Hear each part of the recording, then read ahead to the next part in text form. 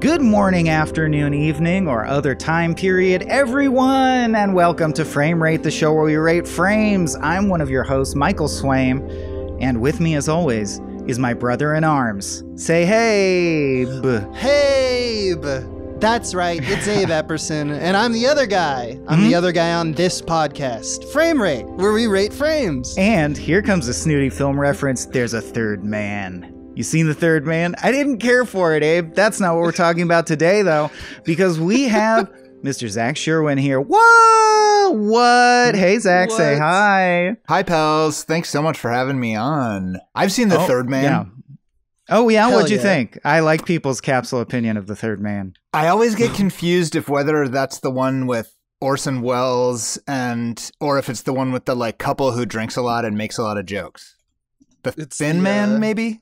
You're thinking of The Thin Man in the second case. Yeah, it's the Orson Welles one. I haven't seen The Thin Man. Yeah, it's the Orson Welles one. I wrote a paper about The Third Man, about the Ferris wheel There you scene go. in college. Really? Yeah. What did you Nice. say about the Ferris wheel scene? Do you remember? It's pretty vague, but my memory, not the paper, it was very specific and exact. My recollection is that there's as the conversation, the famous scene with a high stakes conversation on a Ferris wheel, as it's like heaven and hell stuff as the Ferris wheel goes up and lowers. And so you can map the action of whether they're still ascending, stopped, or descending to where the conversation's going. And there's info to be gleaned from that text. Man. I have heard that argument before, actually. That's really good. Firmly out of bounds, based on the scope of the episode, but so interesting. Should we just do a Third Man episode? We're in The Third Man, The Third baby! Man! You read Tokyo. Barton Fink. Anyway, we're talking Tokyo Godfathers. That's right. That's what came out of the rabble. But I just want to right up top say how great it is to hear your voice, Zach. Still a big fan, as we said off mic. Haven't talked for years, but man, just good to see your face.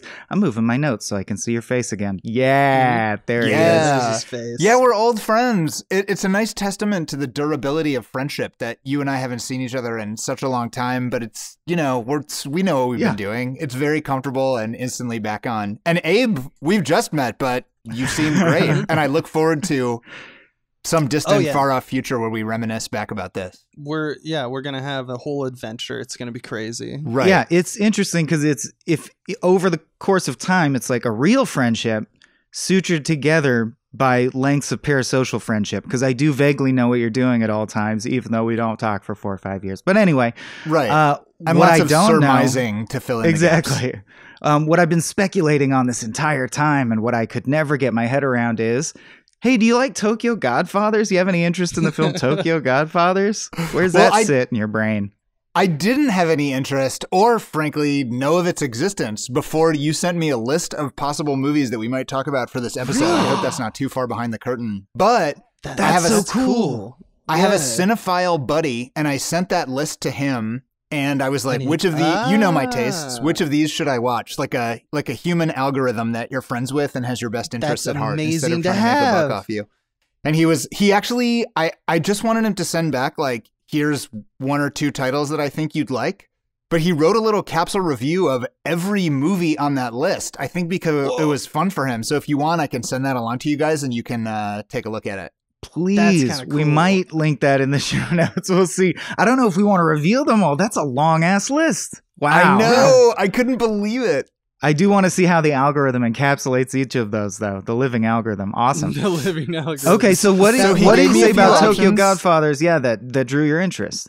I'm going to look it up while we talk, and I'll tell you what he has to say. But I think I was drawn to it mostly because I had never heard of it, and it seemed like a movie that I would never watch without an external prompt, such as quote unquote homework for a podcast. And so, Sure. yeah, I just pounced. I never would have seen Tokyo Godfathers. I really think my whole life would have elapsed without me ever watching it, but that's not the life I wound up living. And that segues perfectly into, it's a brisk 90 minutes, I think 92 minutes. Credits roll. Loved. Mm-hmm. What's your initial impression? First blush. Here's what I have to say. I was instantly grabbed by how incredibly they were able to capture the nuances of human facial expression. I guess we should say it's an anime. And the art was so sophisticated. Like, I'm vaguely aware that like humans are really, really good at interpreting micro nuances of facial expressions, which means if you're animating those, you have to be like really nailing it or it's going to come off in the uncanny valley somewhere. But whoever the artists were on that movie, I was really like instantly drawn in by that. And I also could tell from the music, which I liked a lot underneath the credits, that this was not going to be a harrowing cinematic experience. It was going to be like, you know, there would be some emotion involved, but I was going to end it not feeling wrecked or punished for having chosen the movie, let me say. It kind of celebrates some things, but it also has an eye on certain, you know, pains of the human experience. It's very, I don't know, it's a very fundamental movie. I love that we have fresh eyes on it. We almost never get that. I'll say, this was the first anime I ever saw that was quote unquote mundane, I think. You know, I saw it as a young person and like, Is slice of life like a term of art here? The stakes do rise to a point of like a Goonies style adventure where lives are at stake and there's like actual darkness and sadness for sure. But it really feels, I'll say, like the antidote to Grave of the Fireflies. If you've ever seen that, like if you end up watching that, watch that first, then this. And your day might not be ruined. This will be like the cushion to lay in the blood. But yeah, in a nutshell, it's about 3 unhoused folks who end up finding a baby in the dump. It's essentially The Gang Finds a Dumpster Baby, that episode of Always Sunny, but with people who are good inside instead of screaming at each other all the time and trying to do what's best for the baby. Abe, I put Tokyo Godfathers on the frame rate list, so I've also wondered for like the 5 years we've been doing this, what's Abe think about Tokyo Godfathers? Because I think it's a delight. Nice. The guy who made this, or one of the people who made this, but like the director writer, is Satoshi Kon.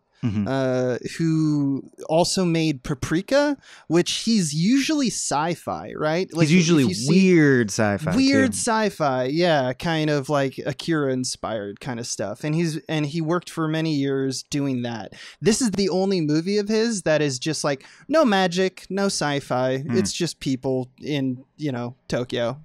That's it.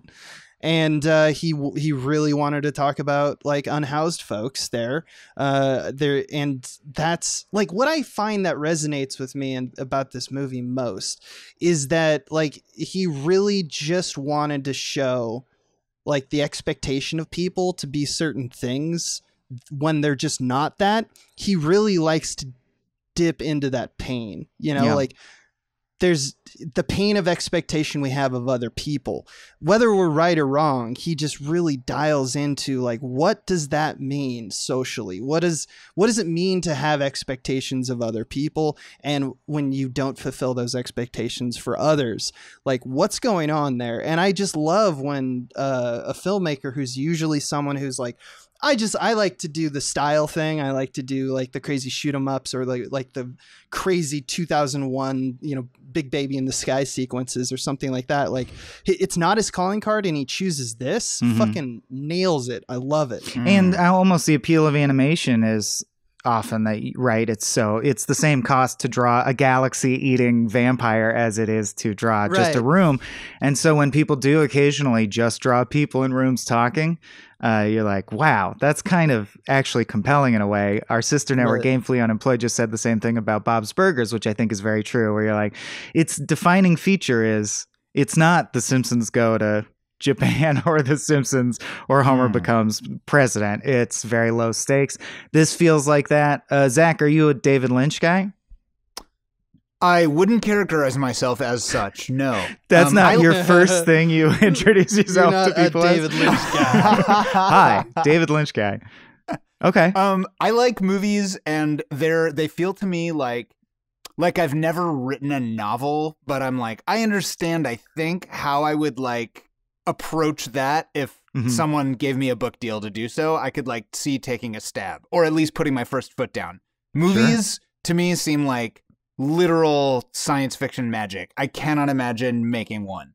And so I like that because I can experience movies without any like professional, like, how would I handle this? Do I think this is good? I'm purely a spectator in that regard. And so, all of which is to say, I am also not totally expert and broadly versed in movies. I've seen in David Lynch or two, but not a ton. Well, I bring it up because he has, you know, what he's known for, I'm sure. You've at least gained through like cultural osmosis for the ones you've seen, which are these weird images-driven fever dreams. Right. But he has one called The Straight Story. That's just about an old man who has to drive a tractor 400 miles to like accomplish some simple task. And I just love when filmmakers do that. And this feels a lot like that to me. So I get so anxious at movies that are like dream sequences and like the filmmaker indulging in like trippy nonlinear storytelling that it's difficult for me. And so I read after I watched Tokyo Godfathers that this was by far Satoshi Kon's like most straight ahead story, and I was like, oh my god, I'm so glad I didn't pick the trippy freaked out fever dream one. Now I've done psychedelics, I'm interested in that stuff. I just watching a movie of it in somebody else's makes me, I'm like perspiring a little talking about it. Also, really quickly before I hand over the talking stick, it's so funny when someone asks you a question that they want you to just answer so they can like make the point, and you're like, are you a David Lynch guy? And I'm like, kind of. I like movies for this reason, and if I got a book deal to write a novel, you're like, all I want to say is that David Lynch has one straight ahead film like Satoshi Kon. Not true, though. I mean, as we discussed before taping, we're definitely about the navel gazing and the unpacking of. I think I said that was more important than being a joke a minute. I actually take that back. Be hilarious from now on until the end of the podcast. And do some prop comedy if you can. That's the point of watching a movie and talking about it with your friends, as far as I'm concerned. Yeah, for sure. Let me ask you this, Zach. What did you think of like the story itself? Like, because you mentioned the animation, but like, and we've kind of talked about how this whole thing is like a pilgrimage, right? It's based off like the Three Kings myth. It's also based off a John Ford I did not even film. figure that out, dude. Oh, really? That's of course it is. Yeah, of course. It's the and but like the story itself is just a simple story, right? It's they're trying to get the three Godfathers are trying to get this baby to where it belongs, and it just takes them on a crazy serendipitous journey, and we learn crazy things like like the assumptions that they made about getting this baby to the mother. It's like, oh, it's not even the mother and stuff like that. So it's like there's a lot of twists and turns. How did you feel navigating that? Like, was it like, this is not a very typical Hollywood story. Obviously, it wasn't even made there. But like, what did you like? How did you digest that? Did you enjoy the story?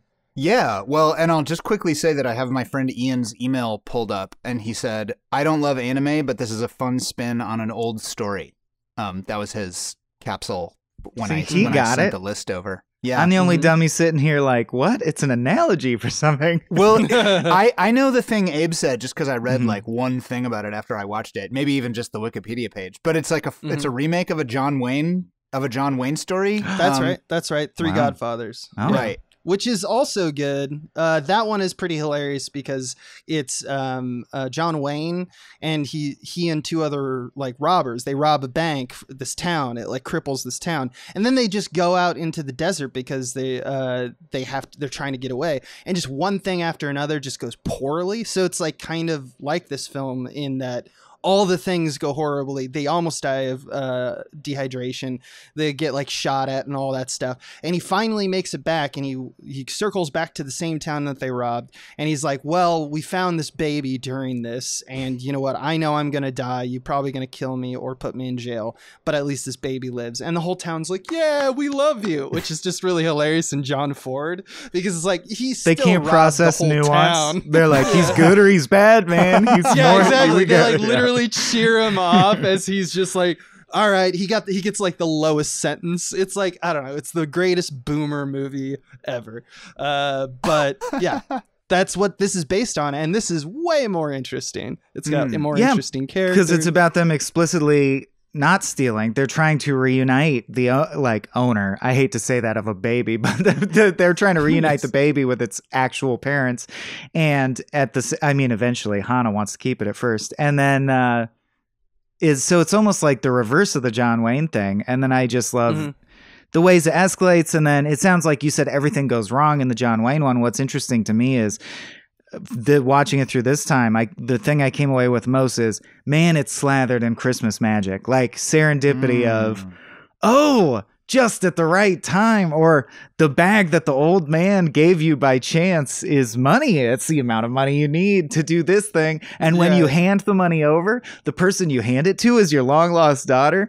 It's totally. And I think that's what makes it kind of the execution sells it. When I boil it down, I often hate serendipity of this nature, but this movie almost escalates it to its thing, like a system. It's like at every beat. And Hana, the movie starts with Hana watching a pageant play and saying, this kid's a Christmas miracle. Magic shit is going to happen for us. And the theme of the movie is like miracles and serendipity. So it's one of the few movies where I'll buy it almost because they shot the moon. Like, it's serendipitous so often that I'm like, I see you're doing a thing. It's Christmas. It's like Christmas magic is happening because man, and it expands so adeptly with simple planned payoffs in like a spiderweb fashion, although there's only 3 paths. But of course, each of our like homeless folks get a little arc and a little resolution. You learn their whole backstory, and there's another emotional beat in the present of like, now this is going to happen. You know, by the end, multiple children are reunited with their parents. And I just forgot how much stuff happens so quickly and how stacked it is with catharsis. It's really, it feels like Love Actually, except I like it more. It was so nice to have all those. It felt like, it did feel like Christmas time specialness, and I think that helped get that across without feeling cloying. And you're right, Michael, that's such a good observation, that it's so pervasive throughout the movie that you're like, oh, okay, this is its thing. If one important plot twist hinged on a serendipitousness, maybe we would roll our eyes in disbelief, but it was, you're right, so across the board. Something that with the part of my brain that wasn't paying attention to what you were saying, which, because I'm human, does exist, even though I was following you closely. This is how we converse, yes. I was also thinking, one thing that I think the movie did really effectively was give a sense of how big Tokyo is. The city feels huge, and like getting from one part of it to another part is a significant journey that involves trains and trudging through snow, and like it just seems to really go and go and go. And I think it, it conveys that without resources and like with cash being really, really scarce, it's hard to get across this big city. But then also at the same time, the serendipitous interconnections between like seemingly everybody in the worlds that we saw helped also kind of like bring the huge city into a weirdly connected and manageable thing, which is like a description of life that I think is nice, where like it's gigantic and hugely overwhelming, but there are like connections and synchronicities within it. So that's like an artistic statement that I resonate with personally. Totally, that little big town, like Seinfeld does that with New York City. You're like, they ran into Leo on the street. There's several times that the serendipity that we're talking about here, like for example, there's one scene where Hana collapses because she's sick, right? And serendipitously, they need an ambulance, and an ambulance crashes into a building nearby. So it just literally like God descended, here you go. And it's just what I love about that one, and then I'll make another one, is like a cop can't follow a theft because his bike is stolen.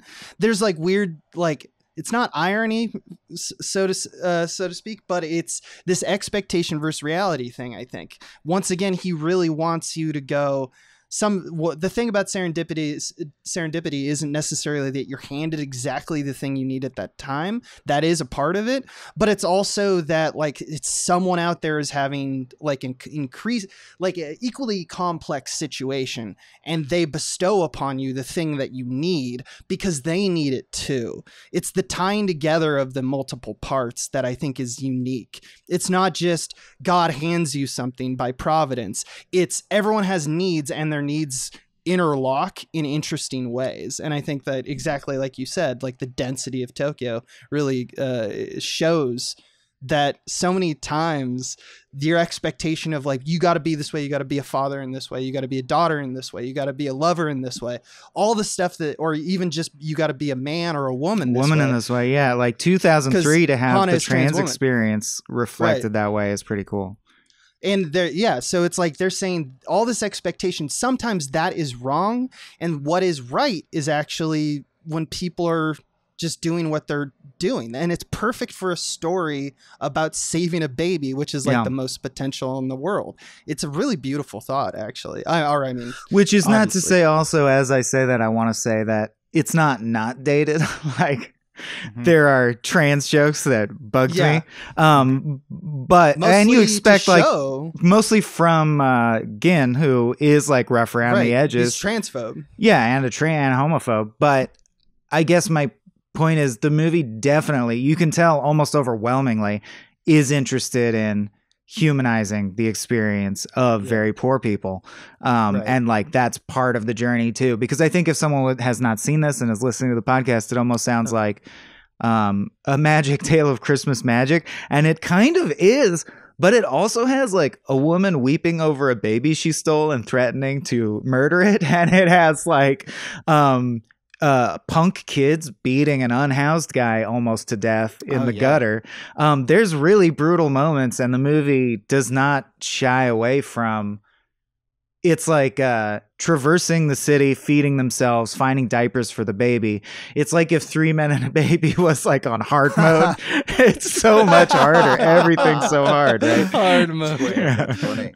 That's so although I got to say the baby's calmer than most babies I've met. Like they got lucky in that regard.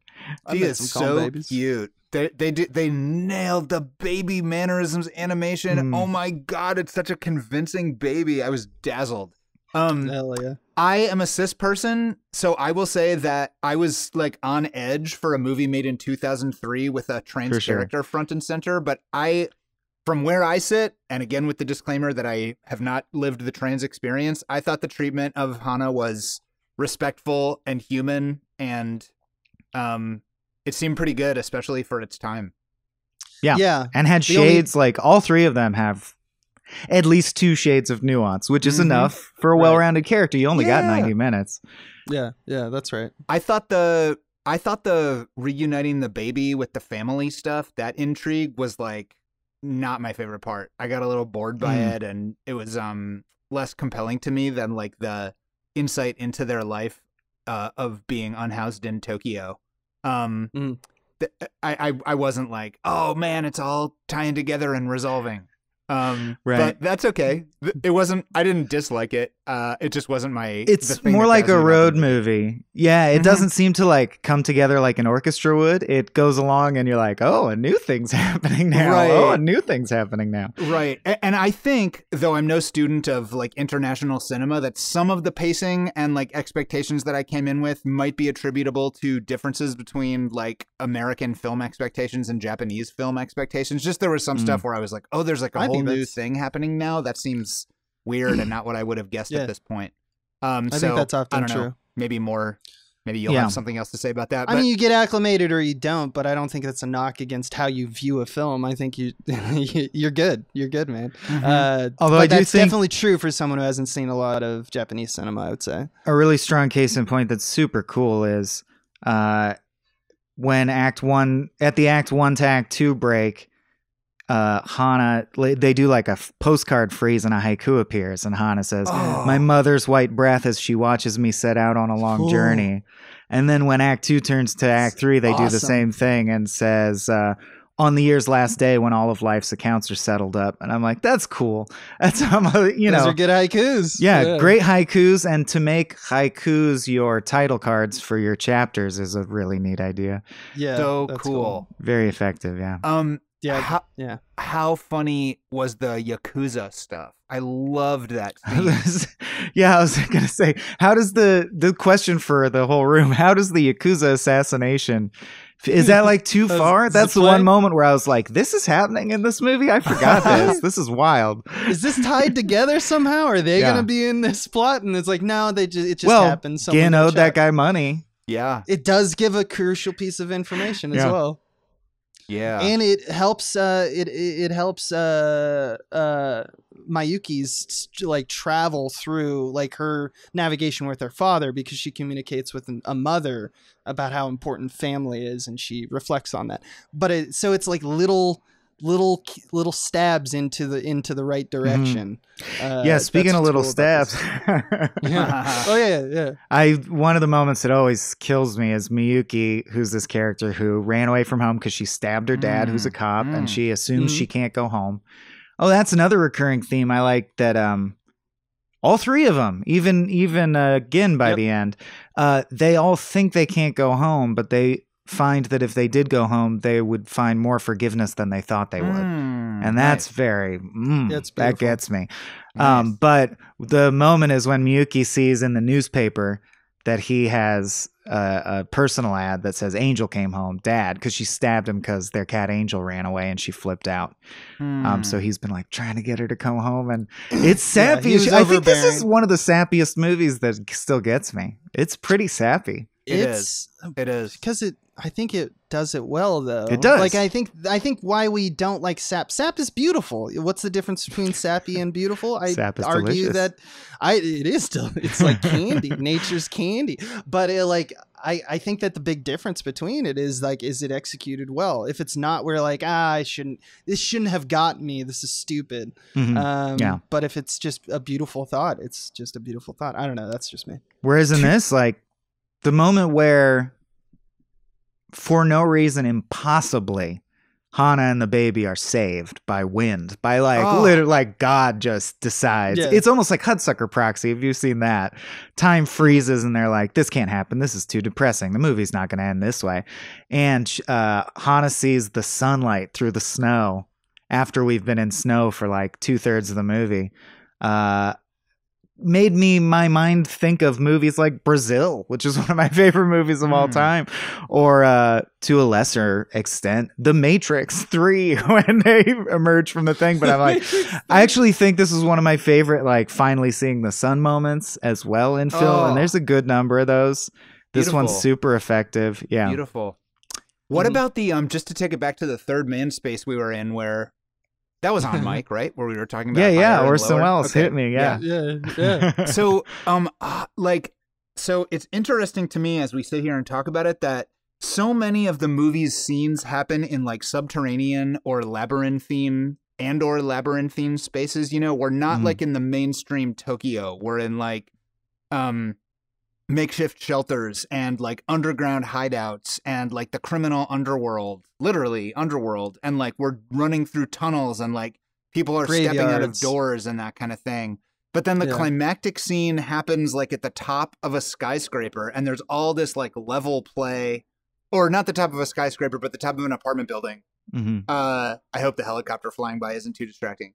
And I'm trying to think, I'm like, I don't have any analysis yet, but I was thinking through the movie that we get a glimpse into all these underground spaces, and only now is it occurring to me that like, so what does it mean that it winds up at the top, like so high up in the way that it did? And then they kind of are in legit space from there. Like they go to a hospital, and you know, there's all this stuff like don't go to the police, like keep it out of the of like state institutions' hands. And then at the end, they're like in the hospital. The police are there. They're reunited with the parents, the proper parents of the baby. And that's when we find out that they're sitting on a bag of cash. They don't know that yet, but they're going to presumably realize at some point soon.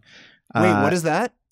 You know when the old man says, take this and throw it away for me because I don't want anyone to know it's dirty. Oh, right. There's a short, there's a blink and you miss it shot in the hospital where they pan over, or I think it just cuts and it's an insert of that bag is open and it's a fat stack of cash. Oh, yeah, I missed it. And so I would assume they won't throw it away. They're gonna. Right. What's interesting is I think they're gonna not be homeless now, which well, because he reunited with his daughter, or maybe just Gin will be. I don't know, because Miyuki, I feel like they all have a home now. They all sort of have a home now, and I don't know if at peace with her dad. I don't know if that's too sappy, or like when I put it that way, it makes me go like, I don't think it's trying to gloss over the issue of unhoused people who can't get resources. I think it's actually very concerned with that. But it is interesting that by the end, their happy ending is they're not homeless anymore. Mm-hmm. That is pretty extreme. I mean, Like, it's not that. Yeah, in the It's case Christmas. of Hannah, she's gonna probably return back to the family that kept her, but the like club, yeah. the club. But like at the same instance, that's just a group of people. It's a family. It's not necessarily like here's a house. They don't Right. get houses. I don't think that Jin is gonna move in with his daughter. They're gonna still be homeless, with the exception, I think, of we don't know what's gonna happen to Miyuki. I think She Miyuki will probably move home. She maybe. probably is just gonna move home, Yeah. just because she's a teenager. So, but yeah, Or we I think hope that, because she's young, yeah. I don't know if this was your intention. I assume it was, but just to dial it home, I think that's kind of a direct answer to Zach's question about like the height discrepancy we see through the film, right? I think home is considered, or like, I guess there's like this feeling of normalcy, which is that like you noticed all the photos and flyers everywhere when we do get into the mainstream Tokyo sequences. They're always smiling couples, happy families. Advertisements, They're all straight yeah. and nuclear, which is just, we see it and we go, that's just a part of the world because that's the reality of most big cities. But it's put in a different lens when it's just unhoused people walking around the same kind of avenues and halls, so I think the thing is that we're trying to show kind of like what Parasite did. You guys, I assume, have seen that film as well, kind of the juxtaposition between the two different lifestyles. That I don't think this movie is really trying to like point at it's not as radical and saying these are the parasites, the ones on top. I think it's actually got a very positive message towards like the Tokyo skyline, which is that look at the age and history of the things that we built here, and the people who are kind of forgotten kind of fall to the bottom, and that's why they're represented on like the lowest area of geographically of the town, and then they literally rise up in the Act 3. I think that's intentional. I know that the director's talked about a lot of ways in which he wanted to personify the buildings. I think that's kind of that's a kind of lost in translation kind of thing, because I don't see that happening in like American movies as much, where it's like, oh, this building looks like it has a face, but it's also a face that means something, like it actually has like a history to it. We don't seem to do that with our buildings, because I think we just knock them down all the time. I don't know. I'm just a white guy, so I might be completely wrong about this, but it seems like there's some kind of solemn grace that goes along with like the main skyscrapers, the big buildings in mainland or in Tokyo, I guess. I'm just thinking, I'm here with a cis guy and a white guy. Yeah, what do I got yeah. left? Yeah, I'm a cool guy. Yeah, you're the coolest. Yeah, I'll just say for this cool guy's money, man, if I'd gotten a writing prompt like this in English class in junior high, a character finds a baby on Christmas Eve and they have no resources. I'm like, that's a good ass inciting incident. It's just so strong and propels us immediately. Oh, and the fact that there's a key with the baby with a number on it. I'm like, oh, now we're cooking. Wait a minute. I just got it. The key locker is 1225. Oh shit. December 25th. Yeah. What I did get Everything is Christmas. That number is also the number somewhere else. Another clue they find is the same number, like the ticket or whatever. So, cool. Okay, everything's Okay. Christmas Day. God, it's Okay. even more on the nose than I thought. We should, we still got a little time, but I'm like, let's not talk this movie through to the point that I think it's too sappy, because I really like it and I want to keep liking it. But, okay, the key being 1225 is a little dumb. I mean, we just covered Punch Drunk Love, which is a great, great film, but there's a point where the character literally has scars on his knuckles that say love.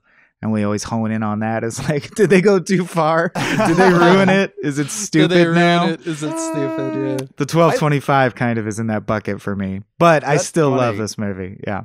I like all that secret stuff that like Jordan Peele lards his movies with. Yeah. And I think it's fun to figure out. And I always miss it in the movie. Oh my God. What's that Christian Bale movie where he gets skinny? The Machinist? Thinner? Yes. Oh, The Machinist. Yeah. My yeah, girlfriend and I got high and watched that movie, and afterwards we were like, oh my God. Every single thing in the movie Was tells symbolism. you exactly Yeah. what's going to happen the entire time. And Yeah. we like kind of rewatched it, and we were like, look, oh my God. It's screaming at you. Yeah. Interesting. Yep, that's right. I Where wonder did that if- culture come from, film guys? Who started doing that? Like daring us to notice the winks and clever Oh allusions. man, I think that's older than film, to be honest. Well, I do know one but thing used in this where the windmill turns and then the old man dies and the windmill stops. Right. Isn't that Lawrence of Arabia? The glasses. Mm. That's the first time Yeah, we yeah, I showed talk death about through. that a lot. Yeah. That's Yeah, something yeah. Uncle Abe taught me. I've talked about that on so many podcasts. I'm Hell yeah, tired of it's a good But film it's 'cause factoid. it's because Spielberg uses it in every single one of his films, and we have a Spiel Boys podcast. That thing where someone but dies and you cut off camera to like a prop that represented them covered in it blood or whatever. represents, Yeah. it represents kind of like in Jaws. It's the buoy. It's like the violence of under the waves that's just transpired is not seen on the surface, which is just Yeah. not restless at all, just calm as fuck. And it's a meditation, I think, on death. But yeah, hell yeah. I want to talk about a little bit Mhm. something that I didn't understand. Maybe you guys cracked this chestnut, which is that one point Hana tells when they're looking for the child because they lose her, the story of the red and the blue devil, right? Mhm. And it's basically summed up by when you try to achieve something, someone's bound to get hurt. And the blue devil responds, you always have to sacrifice something. And the story is basically this. The red and the blue devil, who are seen by devils by this nearby human village, the red devil really, really wants to have human friends, but they're terrified of him. And so in order to kind of make that friendship work, the blue devil says, you know what I'll do? I will essentially... I'll make sure that I'll like try to like beat them up or something like that, and you'll stop me, and then they'll love you. And he's like, that's not fair to you. And this is a saying where Hana says, I am the blue devil. In other words, Hana believes in herself that there's some capacity to be a martyr. And I wonder about what that says about Hana. Like, I need to be a martyr, or do I want to be a martyr? And I'm not really. Like, in the end, she saves the child and doesn't sacrifice herself. Jumping to her death, she thinks she will die. She believes she's, and I wondered so about she does. that. Why Hana? Because some of them save the day, as with good, well-crafted comedies like this, right? They all contribute to saving the baby at the end, but her contribution is specifically jumping off the building, like sacrifice. Yeah. And I also think it's notable, or the thing I got from it, right or wrong, was Gin is the Red Devil, right? Mhm. So, Yes. and we had just seen the scene where Hana chews him out in front of his daughter, which makes the daughter feel sorry for him and like open up to him. So I thought that was Hana admitting that she just did that in order to become a common enemy and help Gin reconnect with the daughter. Does that make sense? Wow. Like the wrestler. Yeah. Wow. What color is she wearing in that scene? I would love That's to a go good back. question. I didn't Ooh, I'd even have think. to go back. I think. yeah. I mean, they wear the same They thing do. all the time. So she's got that green scarf. Yeah. Right, But right. Interesting. Uh, the but I animation wonder if on there's her blue fa- light or something like that. Yeah, I would want to go back and scrutinize. Yeah, me too. The now. animation on Hana's face in that screaming scene, again, so good. Yeah. Like the musculature of her crinkling nose is like, And Wow, people in this yeah. movie, while we're on animation, I think the slipping and sliding and running looks so good in Yeah. this movie. People's legs, Mhm. because they're like amorphous, they're almost impressionistic. And like, what was the other thing I thought looked so cool every time it happened? I guess it was just the running. But yeah, So for a movie that doesn't take us to space, or I mean, Paprika, I can't make head or tails. If anyone understands Paprika, please feel free, write me a long Twitter DM explaining Paprika. I'd be into that. But yeah, I'm super into the look of it. Oh, I remember. It's how weirdly animated the face of the deadbeat dad is when you finally meet the deadbeat real bio dad of Kyoko. His face he's otherworldly. Is like animated in such a cool otherworldly way. Yeah, the hoarder dude. They choose their moments in this movie because there's times in Hana is like, which I think is one of the things that really shows the 2003 and also shows the culture that like kind of spun this tale. Not in any bad way, but we all have, the past is a little weird when it comes to transgenderism. I don't think that's a bold thing to say. The present is, yeah. The present is, yeah. So I totally understand someone not wanting to watch this because it does have that kind of bigotry in it. It's not the film saying this is right. Like sometimes we have films that are going that way. It's like, this should be corrected, and that's bullshit. But in this film, there are times that they kind of play Hana as a joke because they animate her face to be more like a man versus a woman. Or they say like she has really big feet or whatever. Yeah. I mean, it's one thing when Jin is just ragging on her because I can just say that's Jin being an asshole because he's an asshole. But it's different when the filmmaker is saying like to play for a joke. When she's blowing up at Jin and saying like, how dare you lie to everyone and make it seem like you are the one who has fallen on hard times when actually you were just a deadbeat. At every moment you're a deadbeat. And in that animation, I feel like there's times where it's like, in order to become strong and to say some of the stuff that she says, she has to become a man again. And I didn't like that. I see. But that may be me reading into Interesting. Yeah.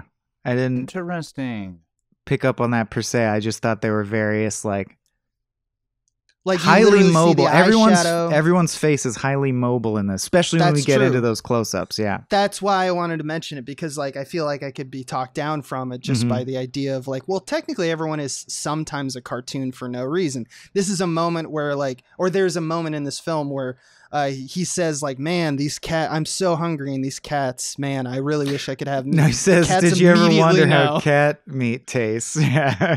The cats immediately, like all of the cats like are immediately angry. Like they heard and understand exactly what he's saying. It's like a cartoon sometimes too. So yes. I get it.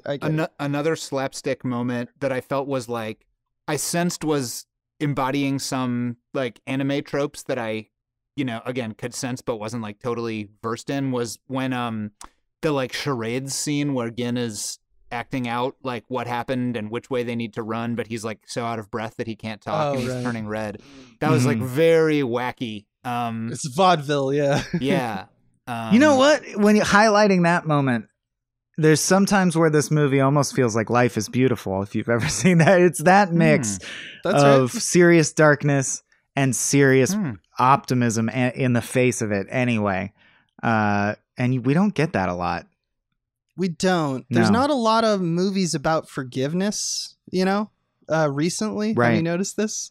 I feel like that's one of the reasons I really enjoyed watching this. But vengeance. Vengeance is cooler than forgiveness. Vengeance is cool. Look, I'm not going to throw vengeance under the bus for this. Unless it fucks with you, then you will as revenge. But, and there are forgiveness films made recently. I'm not a monster here. I'm just saying that that's something that this movie really harps on. So if you're not into that, then you're not going to be super into this because it is like kind of wall to wall a story that is crafting this kind of, crescendo that is, well, if you just forgive, everything is going to be great. Actually, Everything Everywhere All the Time.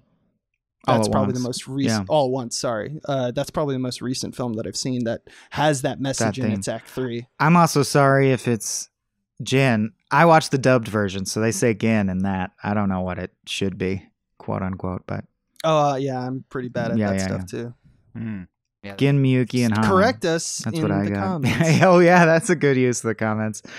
That'll stick. When we cover Tokyo Godfathers again next month, then it'll really come in handy. We'll correct ourselves. Yeah, exactly. No, it's good to know. It's good to know. Sometimes you don't do all of your research because you're doing other things. And you know what? I'm sorry, but life is what it is. It was a lot about forgiving yourself, huh, Abe? Ultimately, That's actually a really good question though, because like one of our main characters, right? We're asking him to forgive himself. He is in a weird way, like not, is he redeemable? He's done some terrible things. That's a question I think that the writers are asking us, right?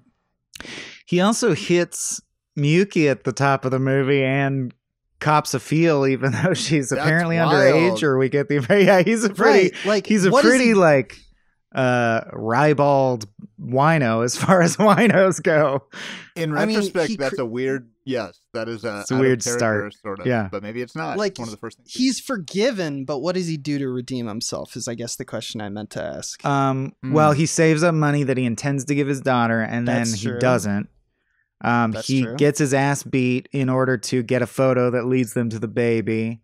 But I guess that's what I mean when I say that. I wonder if the Christmas magic in some places is used to ease. Like, I don't know if this is positive or negative. All I can say is when this unhoused guy who's done nothing really to be redeemed other than he does have a good heart, like he generally wishes well, but he doesn't do good things. And for the first 2/3, he's the one constantly saying, I don't care about this baby. Let's just give up. Right. Can we just give up? We're homeless people. Who cares? The fact that he could run into his daughter and his daughter could go, oh, Dad, we've missed you so much. I've been wanting, all I care about is to see you again. It makes me choke up and I feel really touched. And I don't know if that's how that would really go, you know, that pat or that it goes very smoothly for him, for sure. But Miyuki, I believe, because I do feel like a young person and a parent, obviously they're going to forgive you, dude. Just go home. Right. You know There's what also I mean? a misunderstanding because the idea was that she thought her overbearing father like got rid of the cat, the one thing she loved, and was like, you just want to make my life like you just want me to have the worst life. And it's like, no, the cat ran away. I had nothing and to then do you with stabbed me. And then you stabbed me. And stabbed me. It doesn't, the movie does not try to go into the fact that he was overbearing. There's no solvency for that. It's just on to the next part of the journey, which I think is why she's a great character in this, because even though she's a godfather, she's so young. It shows the potential, you know, it shows like, well, the stories are ongoing. It's not like with Jin or Gin, you get the feeling that it's like, okay, this is reaching towards not like in the November, December years, you know, it's like kind of like we're getting to a point where it's like, if you can redeem yourself, you got a few shots left. With Miyuki, it's like you got your whole life in front of you. Right. You know? And you see 3 boobies, one in the snow. So it's a good movie all around. a movie that or a moment that actually really hit me that you just made me think of for Miyuki is when she earlier sort of makes fun of her mom, and he goes, and all my mom does is pray, oh God, and like does a mimic, like a funny quote unquote mimic of praying fervently. Then later we cut back to when she stabbed her dad and her mom's in the background praying like that, and you're like, oh, well, she's praying that way because she just saw you stab your father. Shit just got put in a very real context, and the movie's good at, I mean, it's a very good at contrasting. And it basically just alternates, much like the Ferris wheel in The Third Man. High points and low points. You're like, now I feel good. Now this feels really dark. Now I feel good again. It's a pretty even mix. It's slippery, man. Yeah. It's slippery. Well, they do that with the religion. It's true, dude. It's all execution. 6 Feet Under is just a soap opera, but it's done so well I don't feel that way. I feel it's like a real show or whatever. Yeah, no, that's a good touch point. It does that with religion a few times, doesn't it? I noticed this time around, religion is not well portrayed, despite being like the thematic center of the movie, which is that like God and providence might save you if you ask it to. We're seeing, like, we make fun of religion, which doesn't mean that it's bad, but we do see that opening sequence. Did you guys notice that like the way that we start our opening image of the three of them or two of them is that they're at a homeless or at a church function that is like, you'll get a show and you'll get some food, you'll get a nativity scene, you'll get some food, but then we're going to have a priest come out and sermonize you. Christmas pageant and shit. Yeah. Yeah. And it was like, and the filmmakers decided to put a shot right during the sermon, which was that like, these are the three things you'll get. Like, here's brass tacks, like, hey, unhoused people, these are what you're going to get out of this deal. But when we cut to the sermon is like, you got to do this and you got to give more. Telling the unhoused to give more is like this is a weird sermon to do for homeless. Well, and repeatedly you know what I mean? we see that like the respectable, quote unquote, well-to-do people are drawn as super sloppy drunk, demanding. Right. Like they run afoul of several people who like seem worse off than them in terms of being aggro and out of control, right? But are dressed nicely. And yeah, I think there's definitely some Parasite-esque playing with like, fuck high class people, we're rooting for the low class people. Of course, as you'd expect, given what the plot is. Yeah. Right. And I mean, the concept that like poor people are the most generous people to each other, for sure. Yeah. I mean, is like one that I've encountered frequently. And in fact, in the movie, they do wind up giving extremely generously of themselves. And seeming like it ain't even a question. You know, they're plunking down train fare and rolling their eyes and saying, what if we have to unlock another locker? But, you know. Yeah. Even Gin is like not even like a lot of the time he's like, I don't know if we can do this. Like, we're not the right ones to do this. We should give it to the police kind of deal. But even then, even early on, he's the one who's like, I know how raising a child works. You got to warm up the bottle, get some water, you know, and stuff like that. I'm supporting you, Hana, you know, like, because you clearly want this and the baby needs it. Like, he's still going to go to bat for the human race. You know what I mean? And for his little fake family, for sure. Yes. I didn't believe him when he was giving up. I mean, you know, when he gave up, he needed to numb the feeling of failure with, like, that's when we see him start pounding that bottle of alcohol. And he never gave up. I mean, he kept fighting and trying to find him and, you know, he just hates himself. Yeah. He calls him, that's actually a really funny sequence is when he calls himself trash and he's like, I got to get rid of some trash. He goes to the police. Oh yeah. Guy hands out a waste bin. He's like, I can't fit in there. I got to throw simple myself joke. away. Very effective.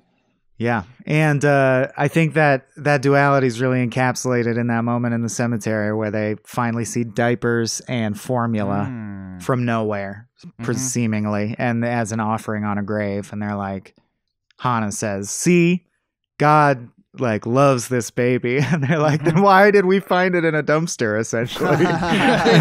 So the movie does both of those things really well. Because by the end you are like, that's a magic ass baby. This baby cannot die. This baby is magic. Baby cannot be killed.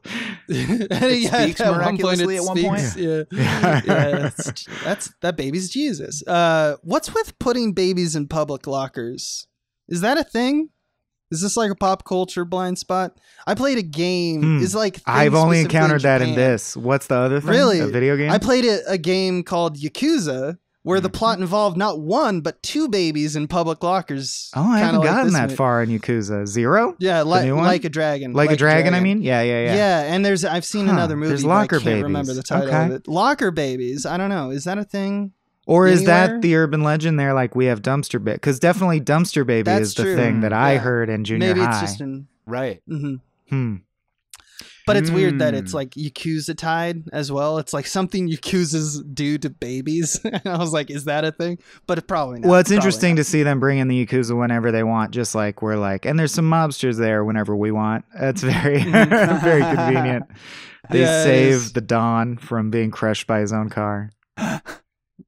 That's right. Yeah. That's right. That's right. That's right. All right. That's right. Well, that's all. I mean, that's all my major thoughts, Abe. I'm making wrap-up noises. What do you think? I love it. Me too. And what I love is sometimes we get really bogged down in a beat-by-beat synopsis, and we did not do that. So I bet there's a lot of people listening who haven't seen it. Hopefully you bailed. a third of the way through this podcast to go watch it, because I still endorse watching this movie after watching it. Thank you for selecting it, Zach. Excellent choice. Of course. I'm so glad I got to be enriched by it. Heck yeah. And I can't tell you how grateful I am you reached out. If people are like me and they want to, well, they only get half of the equation. But if people want to maintain a distant parasocial relationship with you, where can they find you? Stay abreast of what you're doing. What are you working on lately? All that good stuff. Well, I'll tell you that I noticed that if you take the phrase Tokyo Godfathers, it like spanning the two words on the space in between them is the word yoga. Like Tokyo. Oh, no, it's yogo. Yogo. Never mind. Scratch that. Yeah. You only go once. Yogo. You only go once. That's so funny. I bring that up because my brain does that wordplay stuff all the time. And it used to be uncomfortable, but now I have the crossword show, this project that I made up where I dump all my wordplay energies into. It's my favorite thing. It's like my magnum opus. And I'll just plug, since we're here, that we're going on tour next month, July. And we'll be doing a bunch of shows on the East Coast. A small bunch, but still a bunch. And all the info on that is on my website, which is crosswordshow.com. Loading the tab now. Hell yes. Sweet. And we'll put it in the description so Thank that you, people guys. can... I'll quickly describe it just in case Please, it tantalizes. that's when I was done typing, I was going to ask that next. Here's how it works. The elevator pitch version is that it's a panel of guests solving a crossword puzzle live on stage that I host. But the slightly deeper description is I don't make crossword puzzles, but I now work with a different New York Times published crossword maker for every show that I make. I've written 5 crossword shows so far.